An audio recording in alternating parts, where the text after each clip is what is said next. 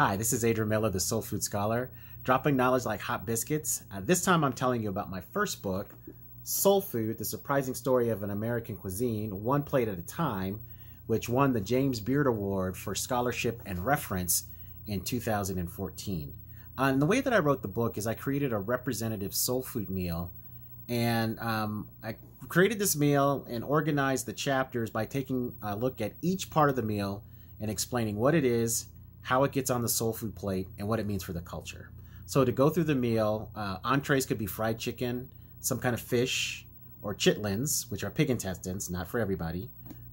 Those are either usually fried or stewed. And then greens as a side dish, and the soul food greens are collard, kale, mustard, turnip, and cabbage. So if you discovered kale in the last 5 to 10 years, welcome to the party. We've been eating it for about 300. Another side dish could be some kind of beans, like a black-eyed pea, even though it's called a pea, is actually a bean. Or black beans or pinto beans are popular.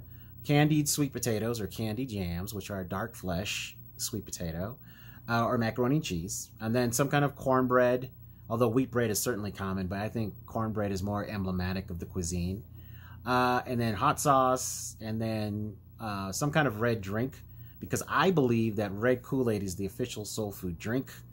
And in soul food culture, red is a color and a flavor, so we don't get caught up in calling it cherry or strawberry, that it has hints of cranberry, or that it's tropical punch. It's just red. Now, there is a generational shift happening. There's a lot of youngins that seem to like purple and blue. And as I wrote in my book, I do believe that children are our future, that we should teach them well and let them lead the way, but not on Kool-Aid because they're messing it up. And then for dessert, you could have one of 4: pound cake, peach cobbler, banana pudding, or sweet potato pie.